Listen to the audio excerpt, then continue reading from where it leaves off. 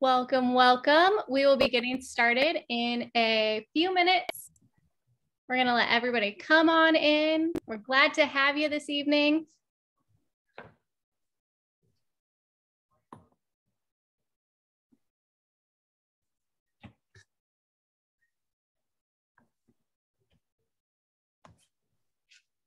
All right, so like it was saying, get comfortable. Grab whatever you might need to enjoy your evening for happy hour, whether that be a fun beverage of your choice. I have sparkling water as we're talking about cars and driving tonight. I'm drinking some water, but festive water because we're going to have fun. We'll get started in just a couple of minutes. I want to make sure everybody gets in and feels settled and ready.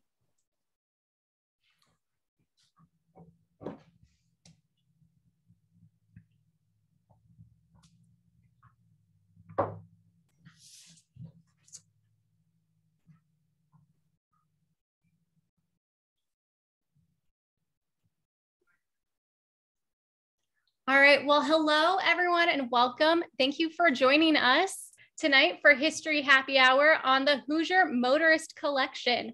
My name is Beth Brandon and I am the Manager of Education at the Indiana Historical Society.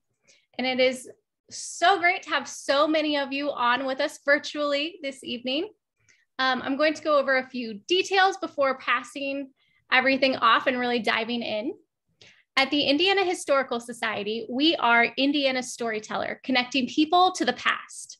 So we collect paper-based items such as books, paintings, and other collections to help tell Indiana's unique stories. We then find ways to share these stories through publications, exhibits, and events like this. And through these documents, we tell the diverse stories of Indiana and inspire a future grounded in our state's uniting values and principles. And tonight, we get to learn about the Hoosier Motorist Collection with our guest, Kathy. And Kathy has been working with digital collections at IHS for over 8 years now. Is that right? Yeah, I've been working here over 8 years and just with digitization and also cataloging these old photographs and papers. So yeah. So you're our metadata specialist for the access and preservation team. Is that correct? Yeah. And that just means I write about the items that we put up online in our digital collection. So I handle all the old things, digitize them, and then I write about them and share them. Yeah. As we are, protecting and preserving and sharing. Yeah. And so a few logistic things before we really dive into our chat tonight. Kathy and I are going to talk for about 35 minutes or so, and then we'll be opening it up to questions from you guys. So if at any point you have questions, feel free to type them in the chat at any time in the question and answer section of your Zoom screen. And we'll keep an eye on those and we'll kind of pepper them in as they come up and as we can, and through the second half of the program. So if you want to add anything in the chat box, don't forget to make sure that your response is to all panelists and attendees. That way we can all see your thoughts. Keep an eye on the chat because we will also be dropping in links and URLs throughout the conversation.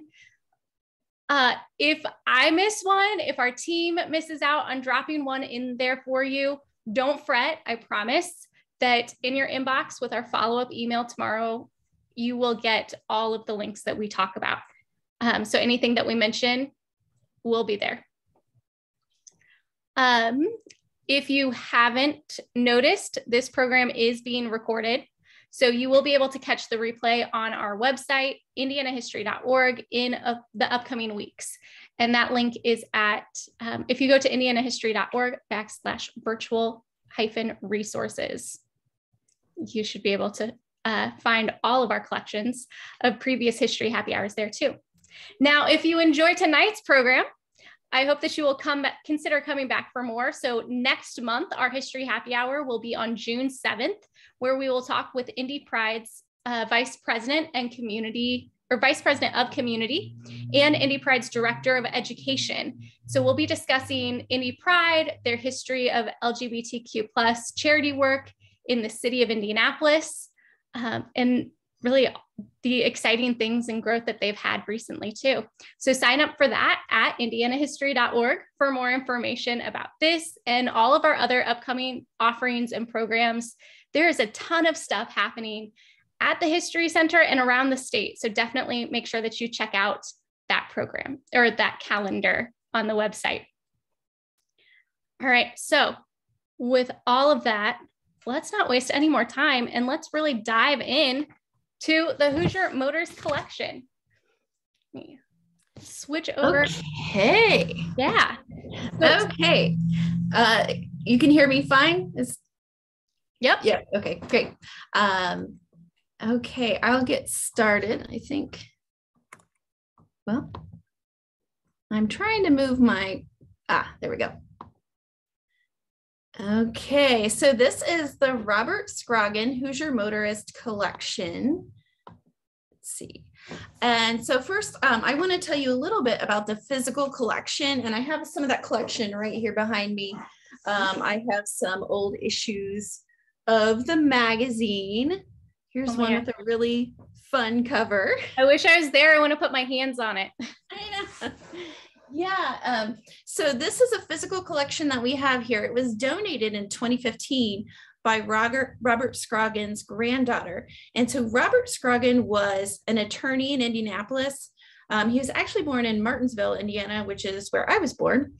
And he moved around and then eventually came back to Indianapolis, and he became the editor of the Hoosier Motorist magazine and also kind of the publicist. But he collected all these materials, which includes over 400 photographs, and I believe they're all black and white, of early Indiana automobiles, roads, road signs, and road trip destinations. And the collection also includes about 83 issues of the magazine, which was, I think, a monthly magazine. Okay. And it ran from, I want to say 1911 to, actually, it still goes today in the form of, it still goes today in the form of the AAA Hoosier Motor Club Home and Away magazine. So, I did not realize that those were this same organization all the way through. So it's over 100 years old. Yeah. So your little AAA card, Hoosier Motor Club, that is this collection. My mind is blown. I know. I didn't even realize that myself until I really dug into the collection. So that's the physical collection. And I worked with the digital collection. We digitized this collection in 2016. And usually we don't digitize an entire collection. It's just, we have huge collections that are hundreds of boxes. We can't do it all. So then we select something representative of the entire collection. And so that is what I have here on this screen. And there is an access link. So that's one of the links that we can definitely share with you. And one of my favorite pictures is the little AAA Hoosier Motor Club truck. And I have called the AAA truck to tow me after a flat tire, after or change flat tire, after a wreck we had. I've definitely used my AAA card. So I like to see that they had this truck back in 1920. So the digital collection, there are about 138 photographs online. And I am happy to report that I think we will be digitizing the old issues of the magazine too soon. So, there's some beautiful artwork for those covers. They are, and they're fascinating articles about roadways, about early auto club weekend trips and Hoosier destinations and all the old car companies. So we'll dig into that a little bit more. Just a brief history of the Hoosier Motor Club. So the Hoosier Motor Club then published the Hoosier Motorist magazine. So they kind of go hand in hand. So this club formed around 1902 in Indianapolis, and it was a lot of those early automakers and auto industry people. Mm-hmm. And it was called the Flat Tire Club, and they eventually changed it to the Hoosier Motor Club. So Carl Fisher, who helped found the Indianapolis Motor Speedway, he was an early member. And at some point, a lot of these statewide motor clubs then combined and they became the American Automobile Association, or AAA. So they all joined into the AAA community. So that's why they call it AAA Hoosier Motor Club. Okay. So it's like the Indiana affiliate of yes. AAA. Yeah. So it's been around for a very long time. And it started as a social group. So the mostly men at the time, but some women would meet up and go on little road trips. They were so excited about their new car. What can I do? But, they had to do a lot to go just on a road trip. Like, for instance, a road trip to Richmond would take a couple days to get there and back. To have lots of flat tires and problems on the road because the roads were dirt. Like, right.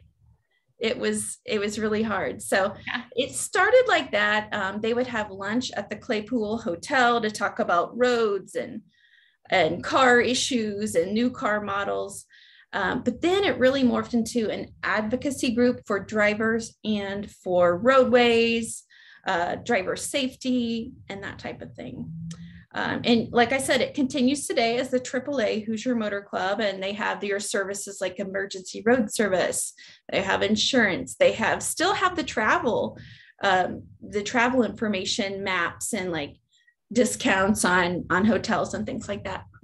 So when the social club was like planning their road trip and going for trips together, was it kind of like they were all there to help kind of like protect each other and prepare the cars? I'm thinking about when I'm a cyclist. And so when we do long, like century rides, we have SAG support, which is, we've got a truck with us that has extra wheels and grease and other parts that we need.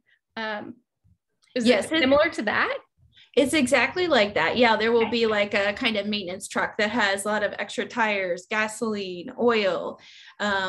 They'll take mechanics or assistants with them. So the fellow in this photo, this is actually from a panoramic photo, and it's in front of the Indiana State Fairgrounds. And it was a group that was going on a four-state tour.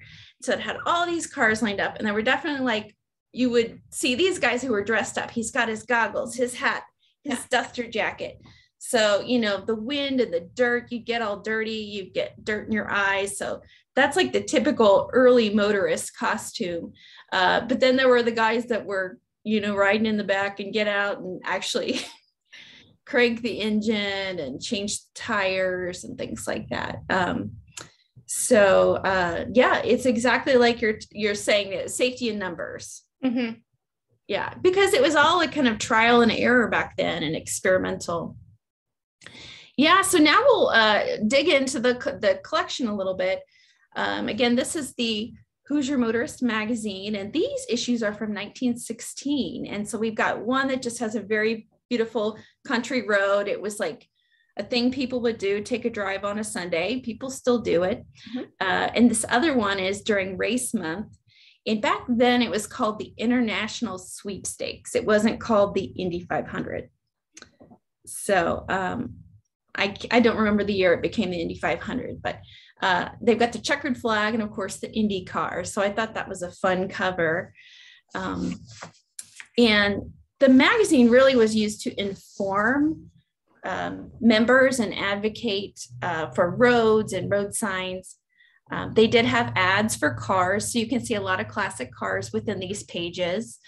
They had roadway and safety news, so they would report on whether a road was passable or not. And really, the state of Indiana was not yet putting out this information. Mm-hmm. Like maybe in a newspaper, but there wasn't a state highway department until 1917.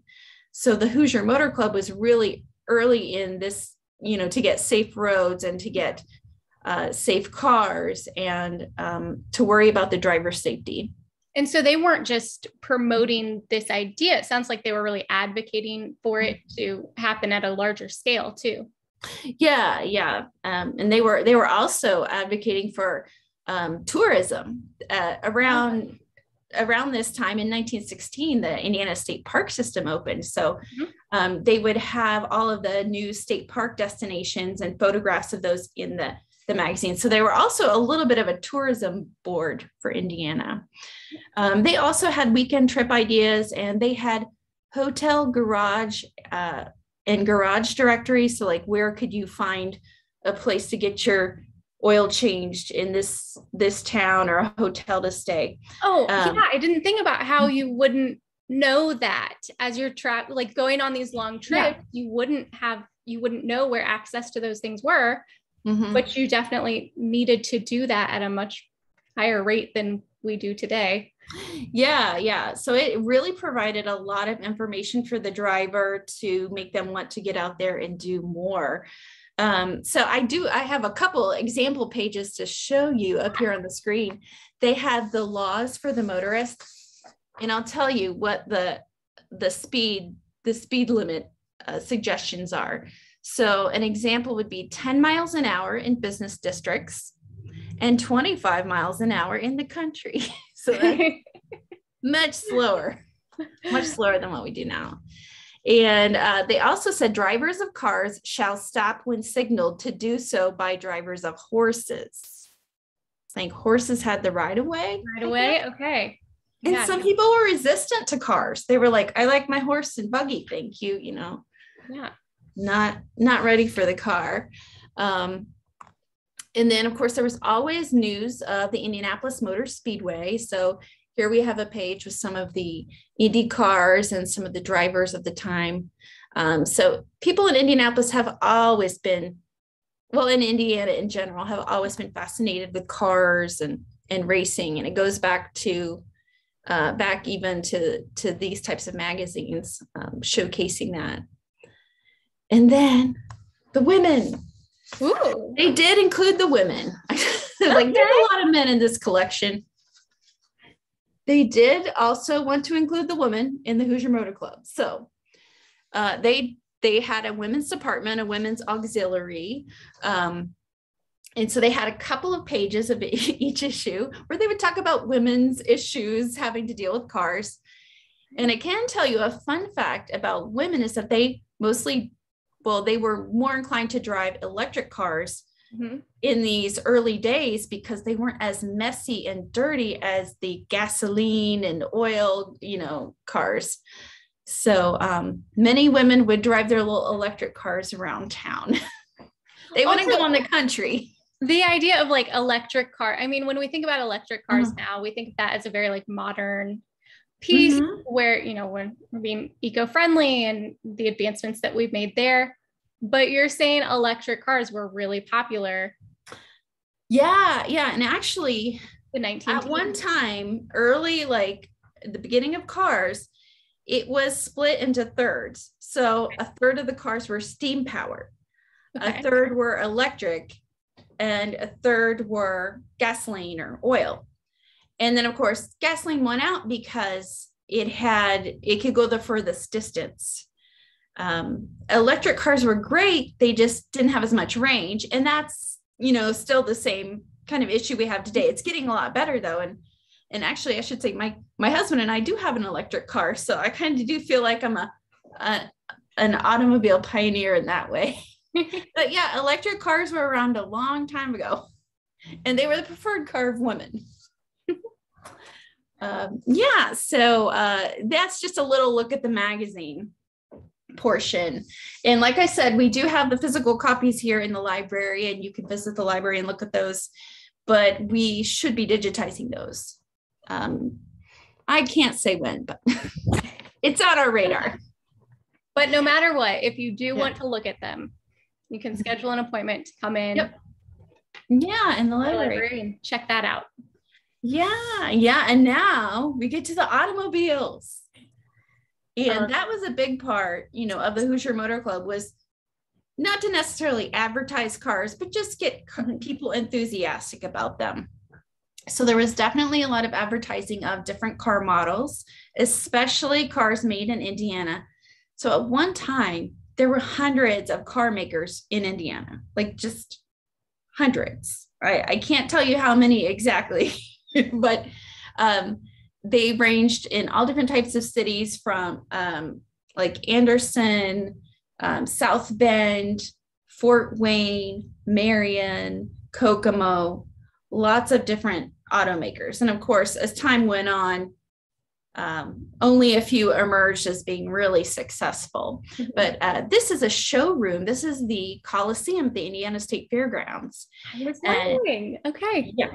Yeah. And so this is just a showroom full of cars, and most of these are Indiana made cars. So if you went online, you could really zoom in and read all of the signs. But I know there's a Marmon in there. There's an Auburn car. There's a Cole car. So these are all Indiana cars.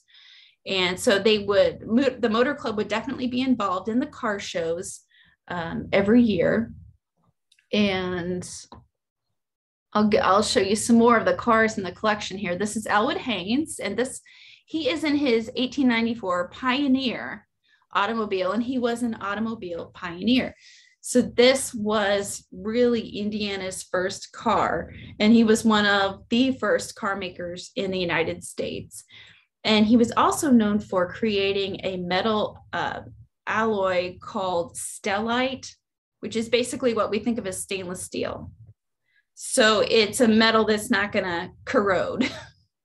And it was very helpful in cars. So yeah, he was out of Kokomo, and so he had a Haynes automobile company, but also had the stellite company, the invention. So a lot of the car makers, like, they first had a certain specialty, like maybe they made headlights and they made cars, or they, invented this new kind of metal and they made cars. Yeah, so it looks like kind of like a horseless carriage. It does look like a horseless carriage. Yeah. And then here's another early model. Well, this is a little bit later. Cole was an Indianapolis car maker. So this is your little sports car, your Roadster. And it's funny because this morning on the way to work, you will not believe this, it was an MG, but it was an MG Roadster, and it looked a lot like this car right in front of me the whole way to work. Oh my gosh. Yeah, a little convertible. It was like light yellow. I did see it's an MG. I don't know where it's made. Maybe somebody in the chat can tell me where MGs are made. But it looked a lot like this car, and I was like, what are the chances? Yeah. I'm talking about classic cars today, and I rode behind one on the way to work. So this is kind of a fun sports car. This is another Cole that was fitted with a crane to tow cars. And so there would be a lot of garages that were like AAA affiliated. So if you called for help, they would come and help you. Gary says he thinks that the MGs are British. Oh, yep. And somebody else confirming. Oh, okay. Thank you. Which also leads me to another question that we had in the chat. Gary, you had asked about those being foreign cars, and I believe you were referring to the electric cars. I mean, we were talking about this MG as a British car, but do you know what the relationship between foreign cars and Indiana was? I know that we had several car manufacturers in Indiana, but we were getting lots of foreign cars as well. Do you know anything about that? I don't know when we got the first foreign cars here. And that's a really good question that I could definitely look into. We can find out research on this. And I'm curious if it would say in the Hoosier Motor Club, like, we are going to have a big auto show with the foreign cars, with the Daimler Benz, or I don't know, something like that. So when did foreign cars kind of come into on Indiana's radar?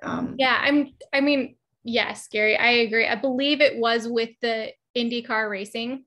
That's true. IndyCar racing, but with racing.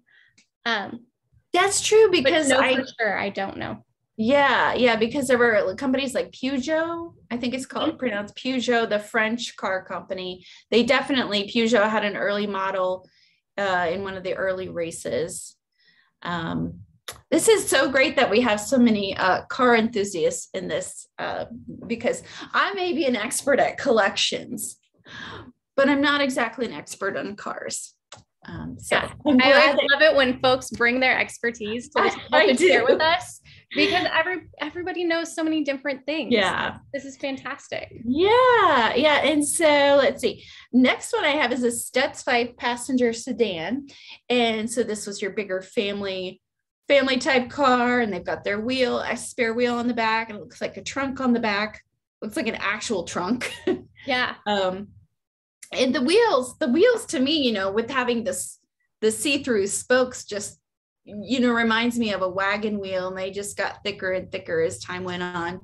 I'm sure as they made advances. Mm-hmm. So Stutz was another car company out of Indianapolis, Harry Stutz. And that building here is just, blocks from where I am right now at the Indiana Historical Society. So that's a really cool building that you can still kind of walk around and see today. Yeah, right off the canal, essentially. Yeah. Just a block or so off the upper canal.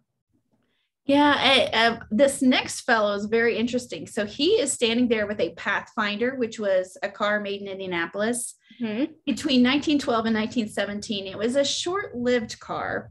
It was a 12-cylinder, and it was known for being very reliable on longer road trips, so not as many breakdowns. Okay. So Ezra Meeker was a pioneer, an old pioneer who had gone out west on the Oregon Trail. And so in around 1916, he wanted to do kind of a commemorative cross-country trip. And they lent him the Pathfinder and even fitted it to look like a covered wagon. I was just going to say, this car looks like a covered wagon. I need more details. Yes, and he does look like one of those old pioneers with the big beard. So he went from Washington, D.C. to Washington State.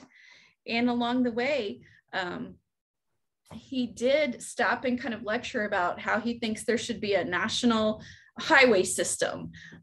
So that's kind of a fun photo that we have in the collection. And yeah, I just can't imagine making a cross-country trip in this car. And without a highway system too. Yes. That's sometimes forgotten about by, some younger folks who have had the highway system. Yeah. Growing up. So really, Indiana was on the map as far as car manufacturers back in the day. They really had a big presence. So we were talking about making a cross-country trip, and this is the condition of the roads, and there are lots of road photos in this collection. So this is a typical road around 1915 or so. Big ruts. Anytime it rains, they get really messy. I'm starting to maybe pass some forgiveness on some of the potholes on my way from work today. Yeah, potholes are nothing compared to this. So this is the National Road, also known as Washington Street, west of Indianapolis, 1922. And you can see the guy is trying to wedge something under this tire to get the car out of that mess. So this is they were trying to document, this is how bad the roads are. We need paved roads. We need highway systems. And then we get to the road signs, and the Hoosier Motor Club was out posting signs before the state of Indiana was doing that. Oh. So there wasn't a state highway association yet. What we know is NDOT wasn't a thing yet. So they were out posting signs about distances, warning signs, speed signs. What about street names and things like road signs itself? I noticed that. I mean, you don't see lots of street signs, but I think covered by the city. Okay. But when we're going long distances, when you're driving cross country, or if I was, leaving Indianapolis and going up to Decatur, Indiana. Yeah, that's the thing. County. It was from town to town. It was kind of maybe no man's land. And so the Hoosier Motor Club was we want people to know where they're going, and we're going to put some signs here. Yeah. Okay. They're all about advocating for the driver who wants to venture out of town. And it's getting not to be okay. So when I used to drive around as a kid, or I'd noticed there's a cornfield between every town. That's what I thought, okay, there has to be a cornfield between a town. So not so much anymore, especially as the suburbs grow. But this kind of no man's land. There's not a highway system. If you venture out of your town, you're not sure where you're going or where you can go to a gas station or anything like that. So go ahead. how did they know where to put these signs? Is there any documentation of people like putting signs in the wrong places? I don't know. Putting them the wrong direction. I just imagine somebody going out trying to be really helpful, knocking in the sign on the left side of a pole, but it should have been on the right side. I think they were pretty well informed, and they did draw and provide a lot of maps. So there's a lot of maps in the magazine. So I think they kind of like went and mapped things out. Okay. And drew maps and so yeah, it was a big operation. So it was pretty trustworthy too, of everything that they were doing. And the community felt that trust too. Yeah. And so actually, I think that I had the numbers on how many members they had. So in the very early days, it may have been like around 200 members, maybe around 1910 or something. And then by the 1980s, they were well over 200,000 members. And I would say today it's probably well over 1 million members. Right. When I think about AAA. Yeah. Like I should find that out actually. But yeah, here's just another sign that they had in the collection showing you which way to go towards Terre Haute. And now we're starting to see some paved roads. Yeah. Or at least it appears that way. Some infrastructure. And then we also have warning signs, slow down for the school, or danger, there's a body of water over here, or speed limit signs. So this one is my favorite sign though. Drive slow, you might meet a fool. Yeah, that happens every day on the way to work. So so they really did help the driver, and they did also help the road systems and the highway systems, transportation in general.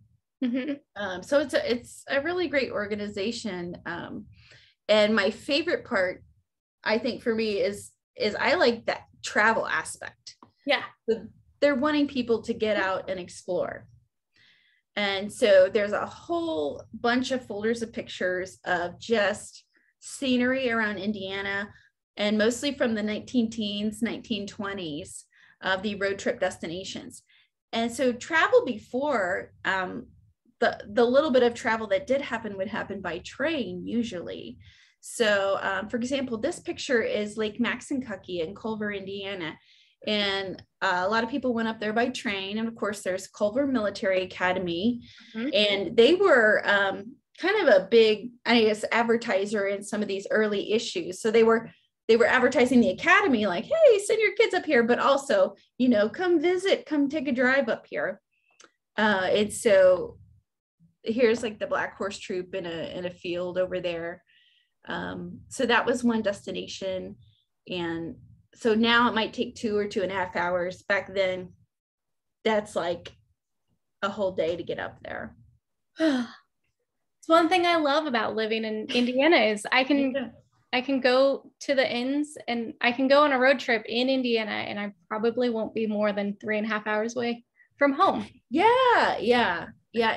And so around the time that this magazine started, so it started in 1911. In 1916, you have the Indiana State Park system that's established, with McCormick's Creek State Park being one of the first, or it is the first state park, and that's in Spencer, Indiana. And that's actually a favorite park of my family. We went there for, summer vacations. So this is an old photo. I believe this is the Canyon Inn. It looks much different than the current day Canyon Inn.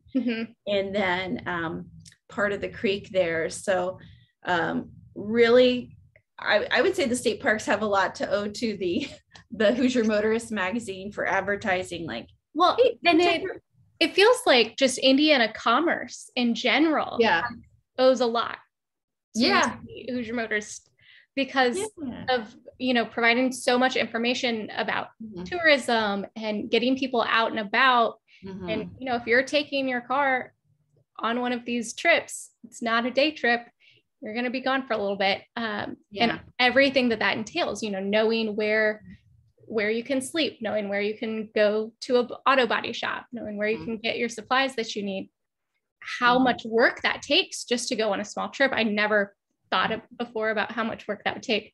Without the internet. Yes, that too.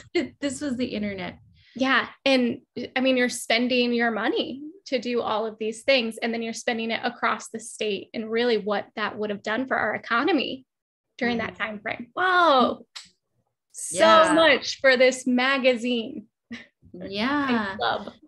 And another destination, in state park and now national park is the Indiana Dunes. And when I see this picture, I think if I were living in southern Indiana and say 1915, and you showed me this picture, I would say, that's Massachusetts, or that's California. That's not Indiana, but just the landscape is so different from south to north that they really showed people what different parts of the state look like.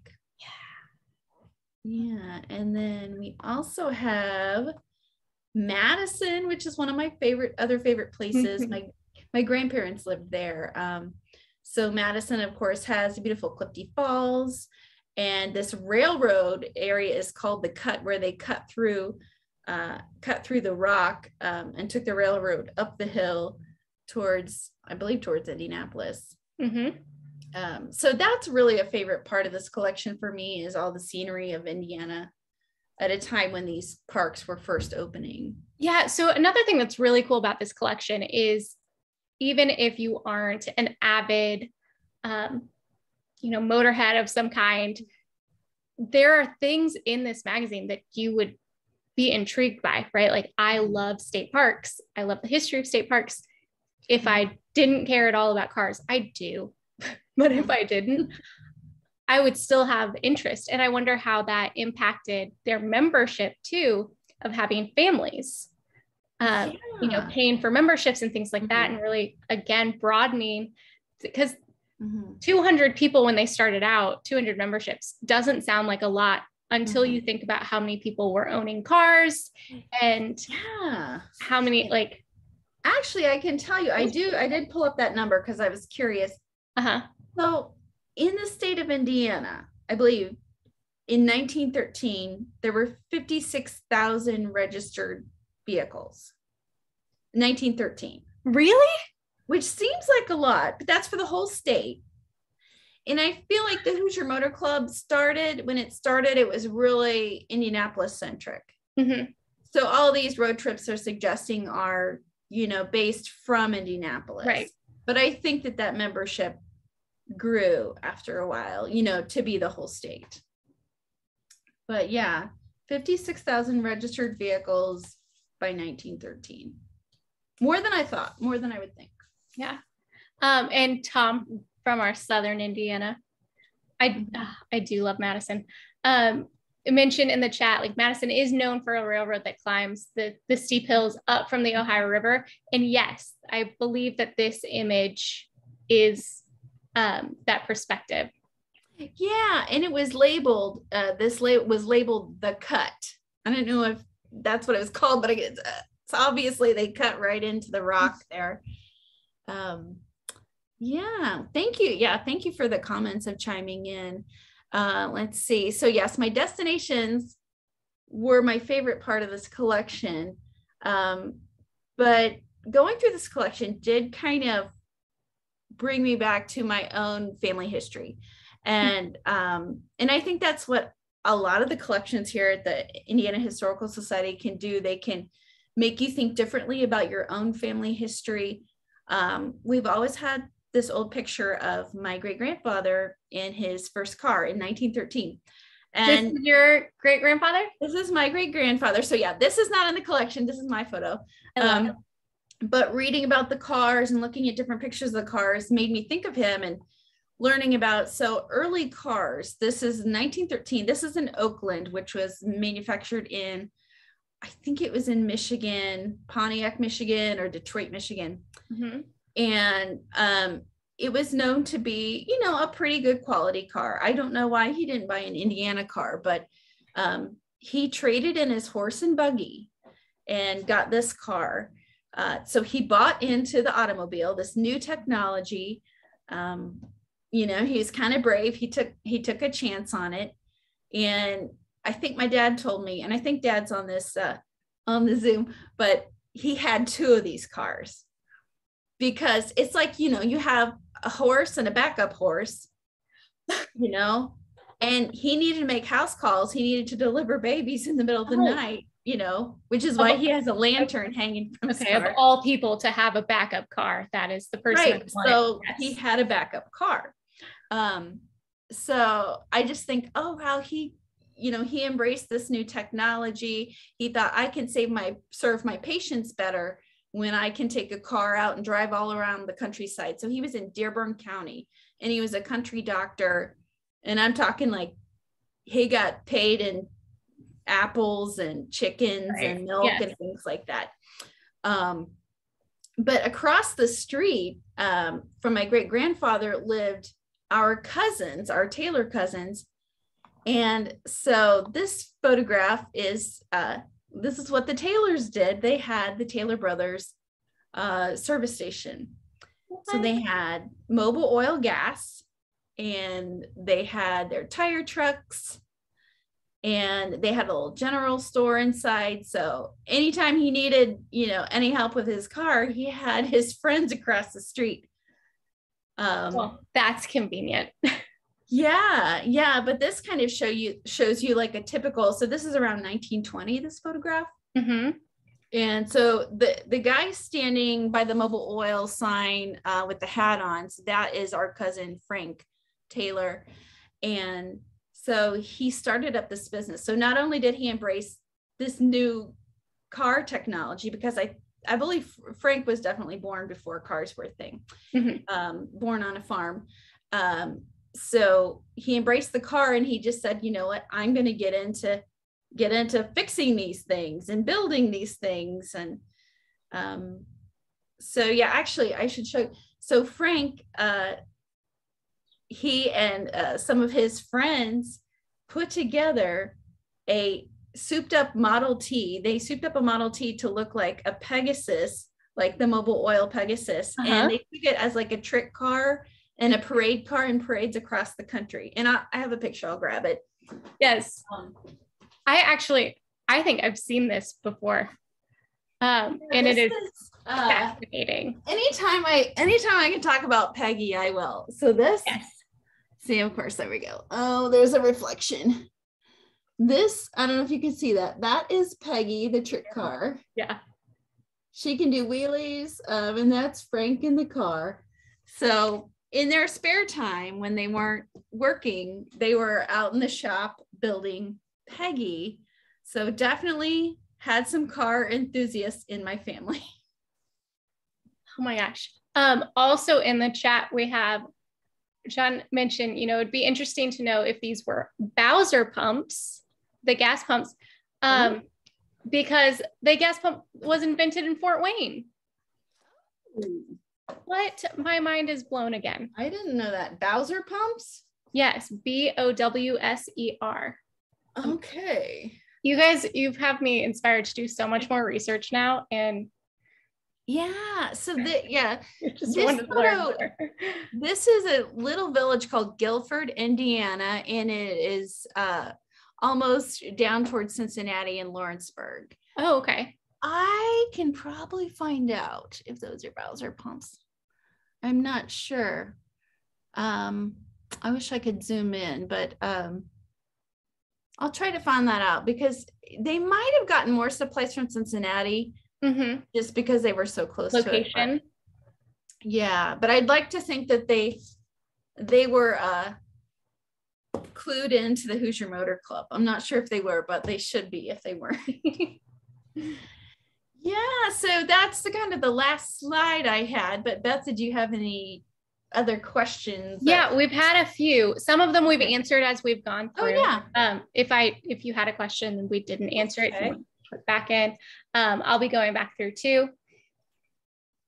So another question that we had going back when you were talking about the magazine stating where like garages were and things like that, I imagine cars were breaking down all the time, right? Like it didn't take much for a car to break down. Yeah, no, it was just based on those pictures. Happened. Yeah. So But was it common to find a garage on the road, or like, did we have a lot of those, or was that a pretty difficult thing to source? I think like every small town probably had a garage like the one that I just showed you guys. Mm-hmm.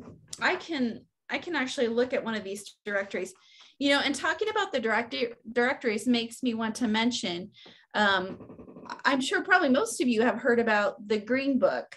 There was a movie about it, but the Negro Motorist Green Book was a directory specifically made for African Americans. And I believe it started in the 1930s because the Hoosier Motorist was a great source, but it really probably was not inclusive at the time, right, of giving safe places where everybody would be accepted. Mm-hmm. So that's what the Negro Motorist Green Book did. And there was definitely a section, you know, for Indiana. But okay, so a hotel and garage directory, it's listing maybe 10 or 20 towns. So you might have had to pay to be in the directory. Yeah.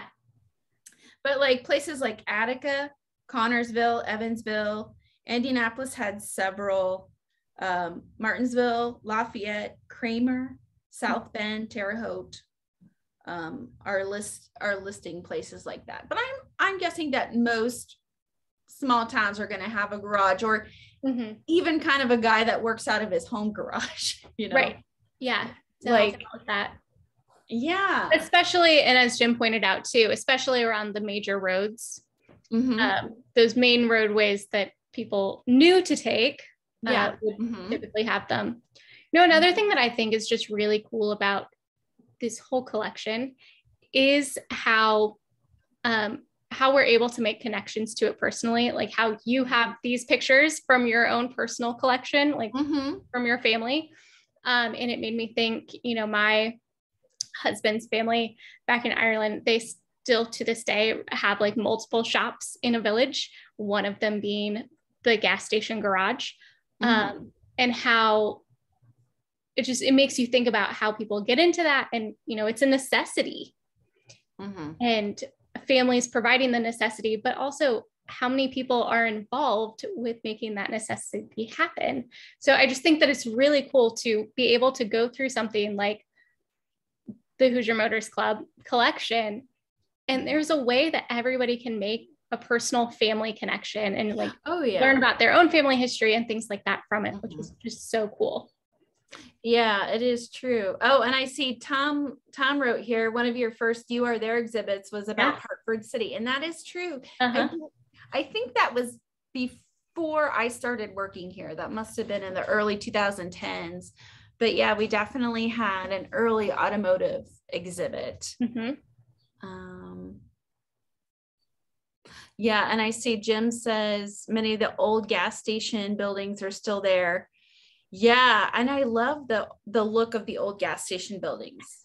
And sometimes they're repurposed into things like restaurants. And there is one in the southeast side of Indianapolis in Fletcher Place. Oh, okay. That was repurposed very recently into a coffee house. Wait, was it the Milk Tooth? That's another one. Okay, so there's two in Fletcher Place. That was a proper garage. The other one was a gas station that had a functional garage a long time ago. Okay. Yeah. But no, I've just loved digging into this collection, and it makes me want to learn more about cars. Okay. Early electric cars that were made in Indiana. Tom is asking about that. I'm not sure, but I can tell you, I know Madam CJ Walker had an electric car. Mm-hmm. And we do have a picture of her in her electric car, but I can't tell you if she bought that in Indianapolis or not. That's a good question. Waverly Electric in Indiana. Waverly. Yeah, it was a Waverly. And it was. Yeah, so yes, it was. Yes. Her electric car was a Waverly. Yes, thank you. Thanks, Ron. Thank you. Yes, a Waverly. Now I remember. So definitely there. I hope that you saw my eyes go like, I know this car. I've looked at this I car know, 100 times. I've given I talks know. about this car and I can't think of it. Thank you. Yeah. Saving my back. Yeah. Yes, she had the Waverly. I remember that photograph. So a lot of the photographs that you see online, I definitely wrote the descriptions for that, but I've done so many thousands that I can't remember all of the details about them. Yeah. And that's one thing when we first in the beginning mentioned, doing metadata, that means all of like that information. So when you go into our digital collection and you pull up an image, you're looking at it and you're like, oh, I want to know more about this. That metadata is that information. So that's where, when you're doing a search and you're searching for Studebaker, typing in Studebaker in the search, that's how all of this information comes up. And that's what Kathy does. Yeah. Yeah. I have to know the date, the place it was taken, sometimes the address. How do you do that with something like this collection? Well, a lot of these I don't have the photos with me down here, but a lot of the photos had it written on the back of the photo. Oh, okay. That's very nice. Yeah. And it even would say this photograph was used in issue number 4. So this collection is great because there was a lot of information, but sometimes you will get a photograph and you don't know a thing about it and you just have to go off the clues, and that is very fun. You look for road signs, you look for license plates, you look at the people's clothing, and you can date the photograph, at least from the people's clothing, and cars are an easy way to date photographs. So now I feel like I have a little more knowledge of how to date cars and photographs, but it's really fun to come and show me a photo, and I love to like guess where it was taken, when it was taken, what they were doing. That's also one of my favorite activities that I get to do with students, our young researchers, is present them with a photo and have them look for the clues. And so, I say this with kids, but I also say it to my friends, like, well, look for the clues that are in it, looking for the technology that's used, looking for the electricity, or cars, the types of wheels that people have, and to help identify the when, and then what types of clues you look for the where. Yeah. And the what is going on in it. Yeah. And that's what I try to answer in my descriptions of each photo is who, what, when, where, why.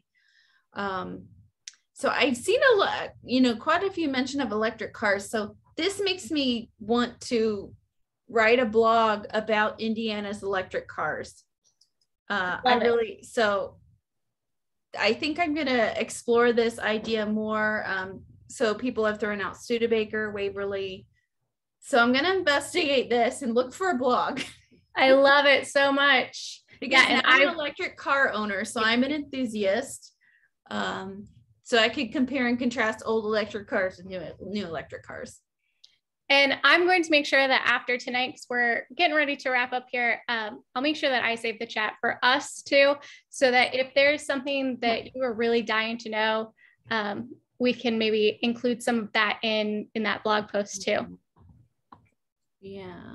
All right. Well, thank you so much for joining us tonight and sharing about this awesome collection that I thought was just going to be like information about old cars.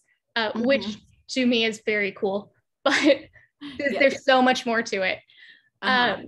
So thank you so much for joining us. Again, if you would like to check out the Hoosier Motorist collection, you can find it in our online archive, and we'll put the link in the chat maybe, or for sure you'll get it in an email tomorrow.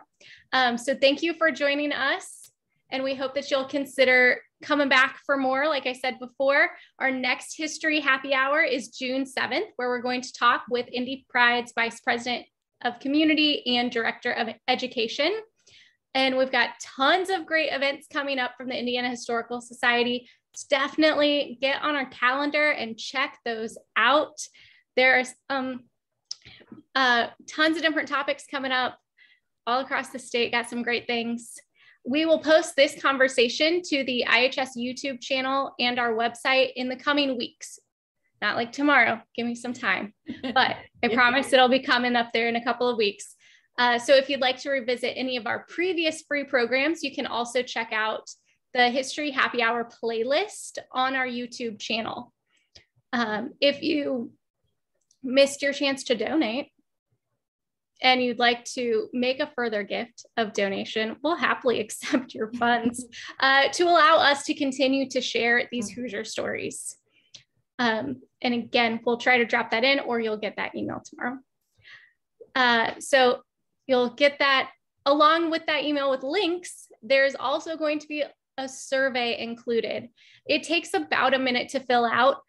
I'd love to know what you thought about this program and anything that we could do to make programs better. We do this for you. So we want to make sure that we can get what you want out of it, meet your needs. So thank you so much. Stay safe, stay healthy, and we'll see you guys in the future. Have a good night, everyone.